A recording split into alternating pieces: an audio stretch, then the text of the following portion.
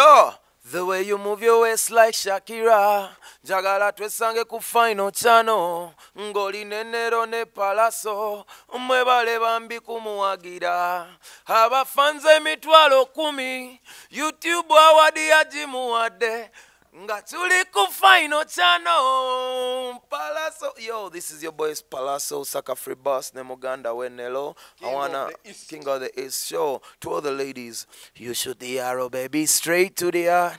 It is the final channel. Be in the nongo lunaku olwaleero tunoonyeza omu ku bapayoniya ba the final channel. Bw'oba atandika ne the final channel, definitely twatandika ne Pallaso. It was one of the first 3 or 2 interviews that twakola Pallaso. Yes, brother. After so many years, tuzeemu ne tusinka. Yeah, yes. The final channel, emuku channel zensinga okunyumirwa, always online. Era nange ndi musanyufu okugibeerako. Olina okugibeerako nga nange wenina okuba ku Pallaso. Because twali akawunga ffenna, twali ebijanja. Segirinya bamutuma ba Obi, talina. Nze ndina Obi. Ndina Obi. Ndina Obi. So, nabagamba ngenda kwesimbawo mu 2026. Kitegeeza. Sinna kifuna. Olowooza nesimbe kuki? Kwesimbawo. Nze ndowooza abantu engeri gy'olina ideas empya eri bavubuka banno ddala nga bakuwadde obwesiga osobola okubeera ngende mu youth empya kansalo w'amaanyi oba MP w'amaanyi kwebyo ebifo ebibiri. I think gwe bitabo birina experience y'abantu b'ogirina obadde ku media ebizibu obimanyi. Yeah, I think you would have a great journey. Kale kasita gw'oŋŋamba buli ky'oŋŋamba nkola sitenguwangako ne the final channel okuzaalibwa. You are part of the process. Ndi musanyufu okugamba tolunaku olwaleero nkuleetedde award ogirabeko. Trace soko mpa award yange. Award eriwa? Wafunye award? Award twagifunye batuwagidde ebbanga ddene 2 years ne tubeera nga tusobodde okufuna award eyo nga bwe bagireeta. Musically speaking, gwe ebya ssenyiga omukambwe walinga ate omanyi nga bagamba nti omwana yagenda kukuba winter watabuka nakambwala ne ssenyiga wakambwala ne ssenyiga omukambwe n'oleeta omuziki omukambwe abaana n'obatuuzaako omuziki omukambwe awadi ino gigulewo gyerabireko. Wow. Ye awadi gye batuwagira eno ya the final channel. The final channel wagifunye by the way nange nakafuna eyange era uno ogifuna. Congratulations. Nino giragako kufa erina okujja ku final channel netugamba nti award story ekinaye ebeewo. Oh my God. Congratulations, man. Thank you. Naye ekisingira ddala mwe mwenna abatuwagira because we do these stories, we do the interviews. Naye gwe asubscribinga n'olaba n'ocommentinga, you are the biggest stone ku building eno. Of course ne Pallaso muganda wange nyanga idinze bingi. Waliwo engoma z'entero bateekerayo twakuba engoma netakola video. Natia nero customer mwada final channel naweza ba subscribe emitwale 10 ebyendongo nabanga tachajja speed naye nga congratulations brother, the final channel for passing 100,000 subscribers mwana. And a big achievement nnyo eri era gwe nali ku final channel mwana. Oboli ku final channel kitegeeza definitely olina okubeera ku Pallaso music. Genda onoonye Pallaso o subscribing. Ate omusajja era naye awadi ndoza mu wiki ng'emu ejja kuba ekutuuseeko. Egenda kuba etuuse. Kuba buli kimu yakifunye ekyetaagisa okubanga akifuna. Tubadde tukyeyongerayo kantereeze mukulu baserebu si be batereeza. Tofaayo muganda wa. Tubadde tukyeyongerayo nga tugamba ssenyiga omukambwe industry ya music yagikwata n'agifunza buli omu n'asooka yeekweka. Omuntu amanyidde okuyingiza buli weekend buli lunaku embeera n'ebanyiga. Naye gwe ate walinga eyasindikibwa mu winter nti genda okulembera ekibiina wawummulamu omwezi gumu awo ogwokusatu ssenyiga batusibye ogwokuna n'otandika wakikola otya? Ofiisi yange teggalawo kyekisookera ddala. Abazannya ebikonde mumanyi bagamba rule number 1, protect yourself at all time. Gaadi ebangako. Kati covid yahitinga bantu ne basuula gaadi ne baggalawo ofiisi. Bagenda okuzuukukanga. Nawulira abayimbi abamu bagenda mu kuba bulooka, abamu ne balima, abalala ne bakola ki? Protect yourself at all times. Kakati munnange naye tuyimba bulungi omanyi bbanga libadde ddene nga tuyiya music nga twagala atuuka eri abantu so katonda yasalawo nga mu kiseera ate bwe kityo mwagenda ndowooza okutuweera omukisa ogusinga abantu mwagenda okusinga otumanyira abantu balina time they had time to listen jukira ffenna twali waka teri ndongo olina okuwuliriza yes ate regardless era abantu bingi bye bawuliriza bye batategeera naye tuli bamukisa nti ebyaffe bakola ki babitegeera ne babiwagira so kukitibwa era kidde eri ki katonda yes mu covid muno tekibadde kyangu outlets nzigale mabaala magale concert nzigale media yataga yanyenyezebwamu so emirimu ne batemaka abamu webale kunkumira ku da final channel at least awo manyi teri ajja kuntemako teri ajja kugoba abawagizi bo bagoba tebasobola kungoba ndi mukozi mulungi naye era omukulu agira n'agisalako omukulu yakangamu netuteekako ka VPN tugamba nedda seewo okujjako final channel the office terina koggalawo nga wogamye tosuula guard nange guard saagisuula VPN yaluma simanyi oba Nairobi wali toli Uganda era nali siri Uganda kati olulandinze ne ngamba nedda kantukire wa bro wange sirinayo mulala nalonda ne mala you know I belong to you you belong to me babula mwana gwe ngoli kuda final channel mwana gwe oli nsula ku kabenje mwana gwe nalonda ne mala is it a true story oba nze nalonda ne mala wamala namala tekatikyayagala ki waze okulonda olaba ne bwogenda mu kalulu era bakigalo kasita bakisiigako tosobola kuddayo kati nze kigalo nakisiigako kakala ekitegeeza oluyimba olwo buli omu ali eyo yeebuuza Pallaso tulaba nnyo Pallaso tetulaba ali mabega wa Pallaso mukyala wange nti omuteeka mu kamera bajjamu kuba mu mawulire batandika omwogerayogerako bajja kuteekawo ebiboozi kokola so omukyala wange muteeka abeera eyo kasita aba nga akimanyi I mean mukyala wa Pius Mayanja si Pallaso so yes I prefer giving her the freedom of her privacy okuba back to back enyimba ng'owandiika sirinayo mulala ani oyo there's another song luyimba ki malamu yes malamu baby malamu kyakutwalira bbanga ki kitwala well buli nakola studio najekolera eyamba nze eyamba ne bayimbi bannange waka wateekawo studio yes waliwo studio so era mugenda kulaba abayimbi bangi abato nga wembasi bawandikidde ennyimba nga nkoze nabo oba nga mbayambyeko somehow so ennyimba ezo ffe tukeera wano waliwo vibe ne tucreate nga bucreatings music tetumanya namanya nti enegenda kuba hiti oba tegenda kubeera neffe tukola music mulungi good music so olima sometimes ennyimba ezimu tulya nga ziri too good ne tuzitwala mu studios endala ne bazimodifyinga ekitegeeza wano osooka n'okolerawo nga creation is just a creative studio then Uganda master then abali ebirayo kachumbali ababulako so oluyimba nga malamu era lwava wano Red Pro yajja ne idea y'engoma ne tugitwalako ewa producer bamuyita T John tibweri terinya ne tugijja ne tugenda ewa ADD yakola final touches z'oluyimba so all that usually it's not nti kiva mbu olutwala bbanga kinti kiva kubeera nti oba nze nduddewo naye nga bawulidde nti tuli involving abantu abalala mu industry baproducer baani nabo olina okukolera ku convenience yaabwe diri ku availability yaabwe so nyinza okuba nga nze ndi ready ogende waya producer nga ADD n'agamba nze ndi available next week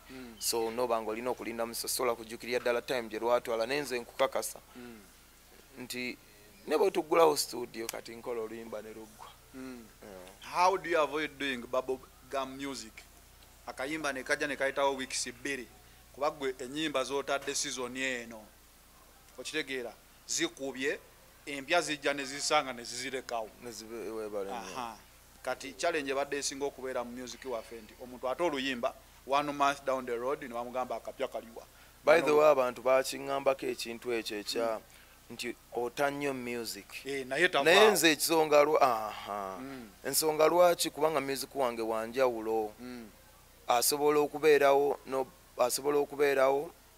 noba nga osobola owulira kuli olimba ate nowulira ku luno ate nowulira kuli ate nowulira kuli nina versatility eyo ate n'ekiranze music wange ndi musajja atambudde amawanga gonna abadde na buli mu bantu ab'embeera abagagga abaavu abasibe abate abakazi abasajja abato abakulu abakadde everywhere so nina experiences nyingi music wange yenna ze siwandiika music ava mu mutwe ne ku mutima so teriyo olupapula lwenyinza kulonda neŋŋamba yeno vaasi wano we yali awandiise ekyo tuli kisanga nga wandika ku bwongo yes weebale nnyo kakati olw'ensonga eyo music wange ava ku mutima n'alyoka agenda ku mutwe so it lasts longer kubanga abantu buli abeera relatinga ne experiences ezo aba relatinga ne music wange muyimbira abantu nyimba njogera n'abantu bowulira so people can relate to the music ate bakiwulira nti ava ku mutima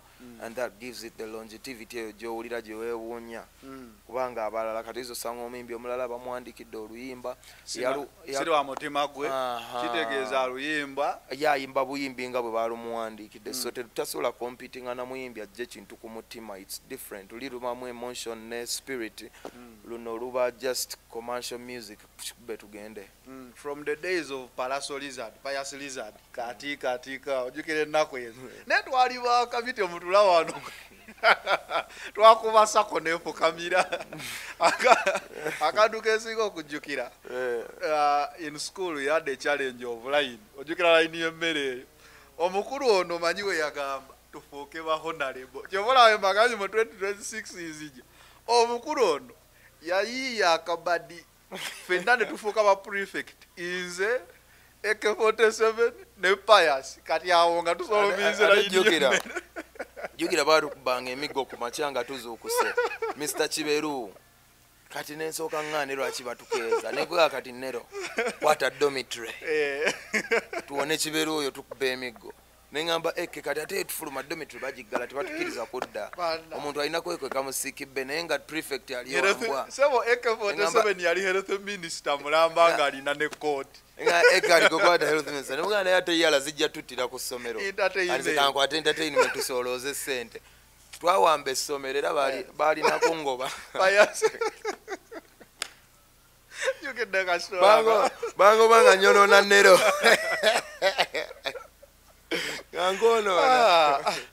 wali onzimba nali nkuteka ku speed y'ekibuga bwe kitambula mu butuufu wandeka ku speed y'ekibuga we bubiri buno boolaba speed wanyonoona naye kasita kali natambulirayo yayononeka bulungi nayononeka bulungi yagwa wagonvu Yes, bro. We have seen days twogereko ku South Africa waddayo round 2 naddayo season 2 maze kulaba kali akapande welcome home ako gwasooka nezijukire yali season 1 season 1 season 1 eri nengeri gye yaggwa nga sisuubirayo season 2 omanyi ekigo ekimu tekirubira muto okutambula abajjajjaffe be baagera engero ezo ekyokubiri just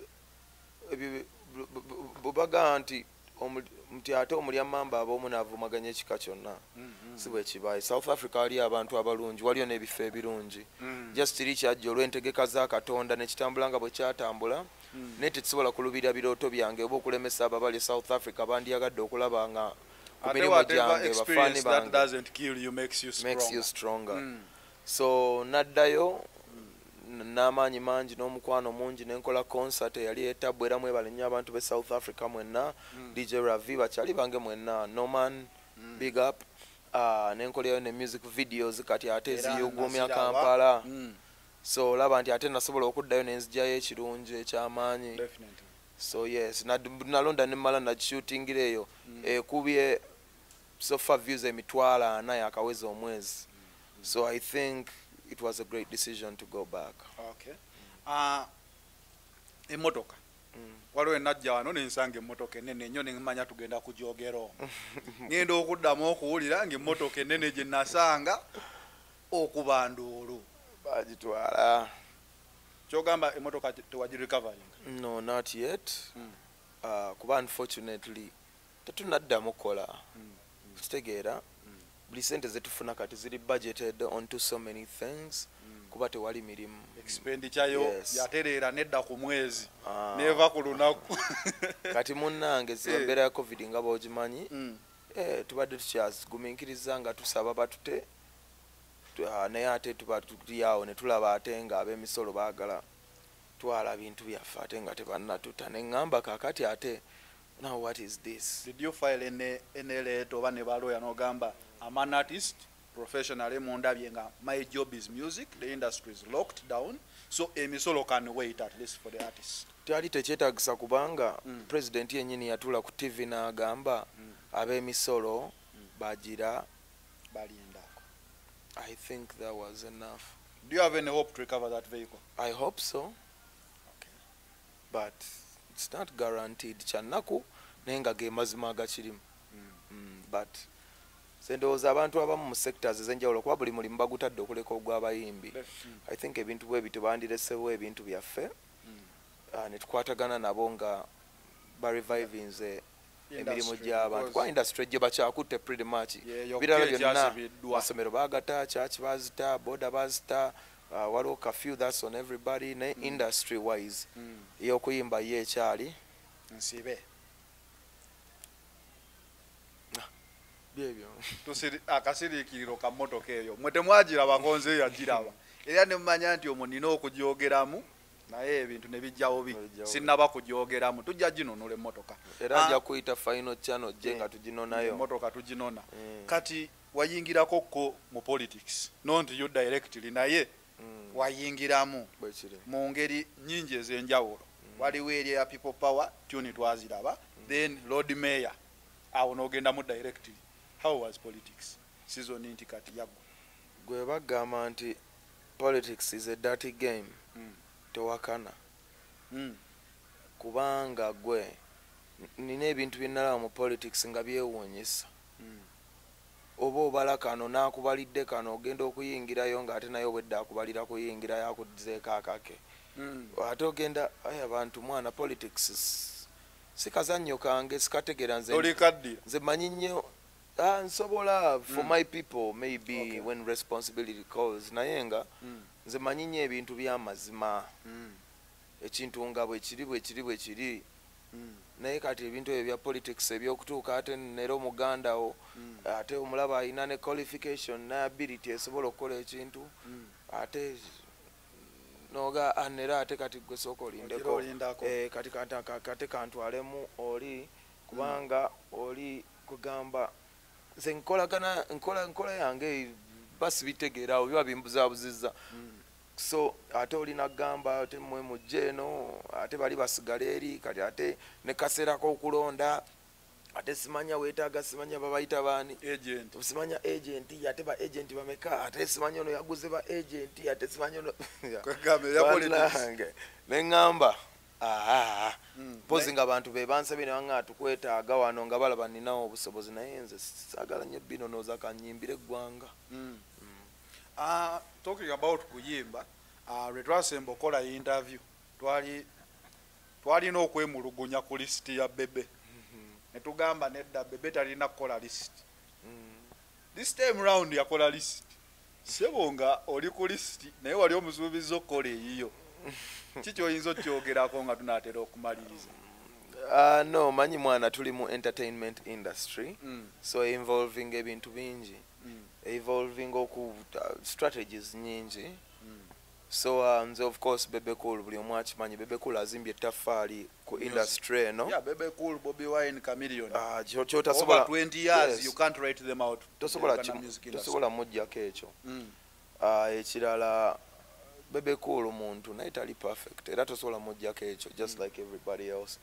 Naye nange just nga bw'omanyi luli yali alindeeteranga nga nange nina okusambagala ndi muleetera. Era waliwo okukubamu entiisa omwana omuto because omwana omuto olina omukubamu ekikono olabe mugumu ekimala oba ajja kutya. Naye nga Bebe Cool wakizza. Anze nalinga nange mu kunyenyaamu oyinza baga atogayanga kyezinza ojjagga ya timba kati goyinza okundaba oyinza olaba olujegere nga lugonvu n'obuyita obunafu ogenda okugira nga balukutadde mu bulago.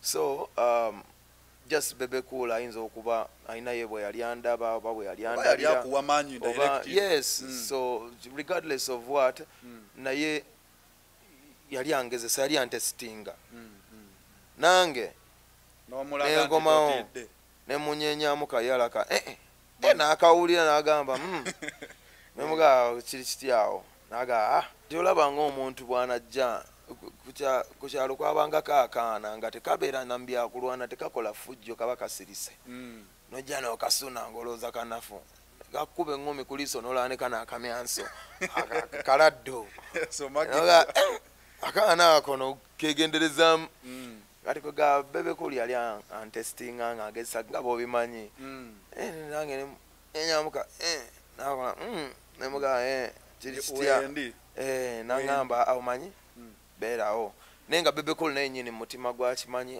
nina so much respect for him ate mwagala nnyo. I've been a big fan. Ebyo bibaamu mu entertainment olumu ne tukola kino ne twogera kiri just okuteekawo embeera music asigale ng'agenda mu maaso naye nga behind curtains ojja kwewuunya bameka abooluganda bameka ddala abatali.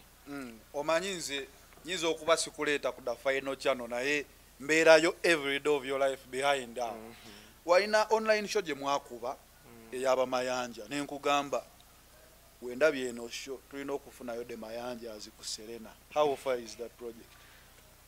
Bagezezaako gibookinga even outside Uganda in so many other countries naye olw'embeera ya covid yesookerwako. Ekyokubiri si kyangu Club Beats ne Phenon baateekamu nnyo naffe twateekamu nnyo. That's not something that just came together. Phenon yakola omulimu gwa maanyi okola ebintu ebyo ne bandi ne Club Beats naffe. So it would take somebody of the same energy kubanga if the world wants it we can give it to them again, but it would take somebody aina ekyo kyennyini okubanga asobola okitegeka. So bonna abantu baffe ab'e London, Australia, Canada mwenna tujja kuba tubatuukako, but let's give it time. Mayanjas, I hope to see it very soon. Okulabanga legacy ebeerawo tobadde lufuna ne ba Eri Wamala. I think the Mayanjas really deserve it. Family yonna erina kyekoze musically ekirabwako ekyo nkikusaba. Olina akatabo kobadde otambula nako nakukubirako era esimu negamba akatabo ako reasons mwe muve ngoma storage akatabo ako storage akatabo ako katabo ka mukwano gwange yakawandiika Amita Hamisa Kigundu bangi bamanyi nga Ham Towers. Akatabo ako ng'ovudde ne ku bya mukwano gwange by the way nasoma akatabo ako ne ka answering ebibuuzo bingi bye nali nina mu bulamu ng'omuntu. Waliwo ebintu bye kakumenyera you know reasoning. What is reasoning? Omuntu alina ku reasoning ati omuntu kyekimukwatira emabega omuntu kyekimuta based on reality. No, you know, taking a time, no pausing and bulamobo. Ne wetegereza ebikwetoolodde. No manya chivola na all of it, you colors according, it camouflages according to its surroundings. Okitegera toyinza kulindira Mary ku airport. Mary bagirindira ku mazzi. So at the end of the day akatabo ako kivola nali emphasizing nnyo abavubuka bannange ba book readers bakakebereko. Banji era badde bampandikira okuva wana wa mu nsi nnyingi nga bambuuza bakafunye batya. Solo kajja ku Shell, Msebolo kajja ku Shell station yes, ku Queens supermarkets. So but at the end of the day akatabo kano mwana okagezaako. It has changed my life in so many ways and it is a part I don't want you to miss. So bakaita Reason as a world masterpiece. So okagezaako n'okalaba. By the way twakoze ne app bagita Hams. Era Ham yagikoze mukwano gwange oyo. Ham Kigundu. Yes.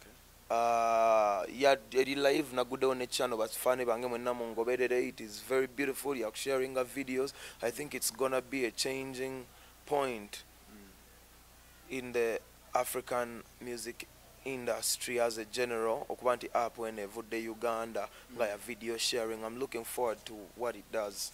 Kale, as we conclude, music became politics and politics became music. Olaba, do you see any shift after elections kangambe? Abantu abamu bayinza n'okugamba nti no, maybe that's the same reason why industry ekyali locked. Kiki ekyaliwo ekituufu nga tumaliriza? Kituufu sikimanyi naye nze manyi nti tuli mu nsi nga buli omu akkirizibwa okukola ekyo kyawulira nti asobola okukola. Ffenna tuli mu nsi ya birooto kati.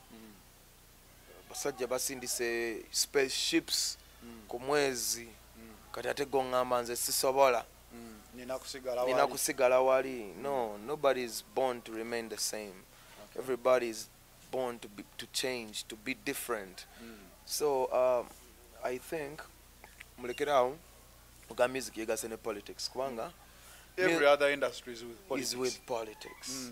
And music has always moved alongside politics. Definitely. Nisobola okujukiza yes so. Ne president bwe yali awamba era twayimba nnyimba zimoto nawakawo moto guli waka Kampala many bodies lying around Kashanga Nyanja.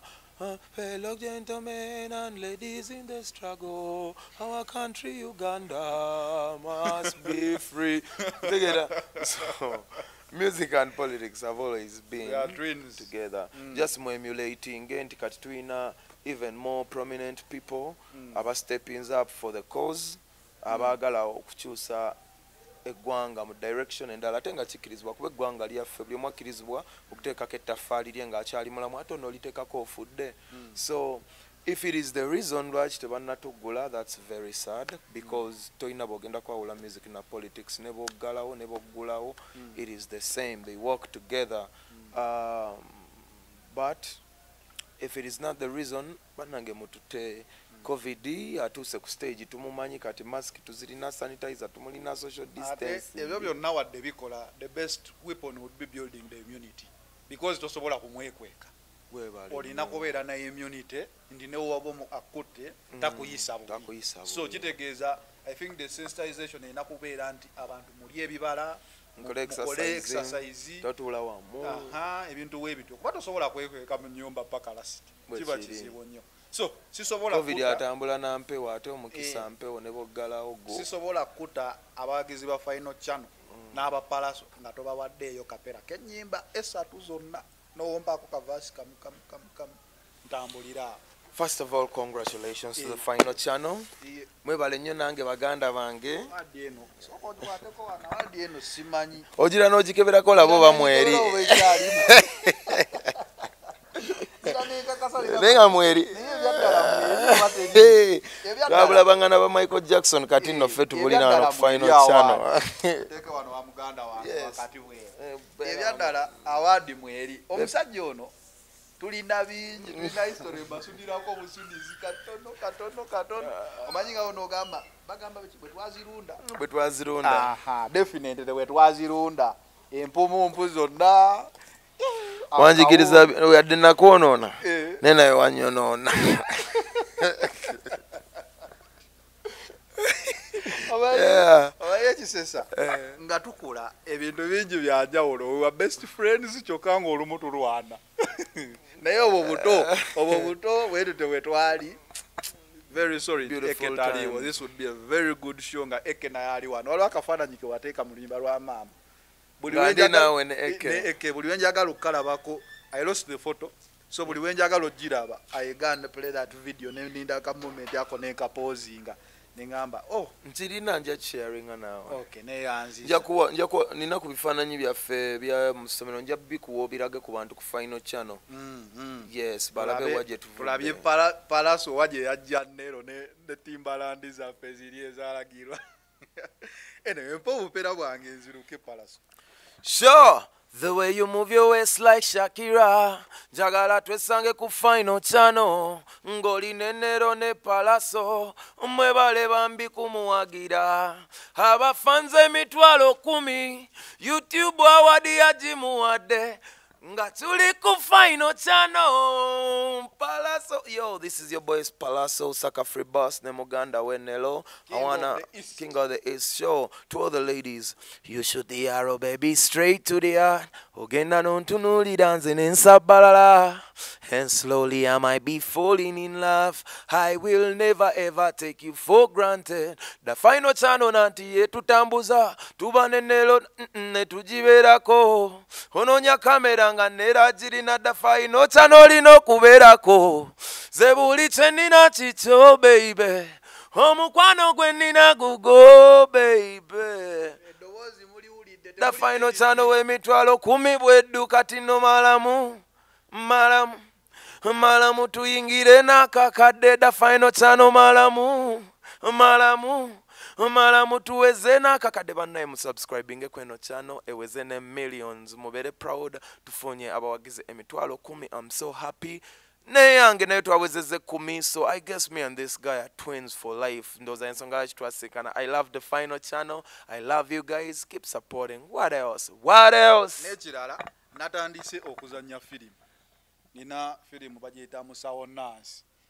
Nja kuleeta ombeereremu. Nkusabye mu lwatu. Ekirungi final channel togamba nti ate omusajja amusasudde buwumbi nedda ajja kikolera muganda we. Final channel ekolola anoonya wayita mu kajjike manju. Final channel is making money. It is a final channel binde no Pallaso webale nnyo okutuwa obudde katukuleke esaawa eno ndowooza bayakajjuza. The last time waziya wali onzise ng'olubuto lwagala nonga nono olubuto kalusigale awo nja kuteeka kuddayo ate naye okusitula ebintu bi ogw'omubiri sijja gusobola. Esaawa eno wemmala ngenda kugendako maybe mu studio mpulire ku projects zange kiringeko ne bakyali bange tu exchanging ku ideas.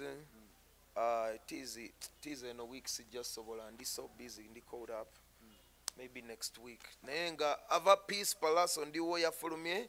Mwebale kuwagira final channel, mwebale kuwagira Pallaso, mwebale kuwagira Trace abeera nnyo ku kamera eyo tebamulaba. Ndowooza olunaku lumu ojja kuba ku kamera yajje n'akole guno. It is a final channel binde. No, I'm out.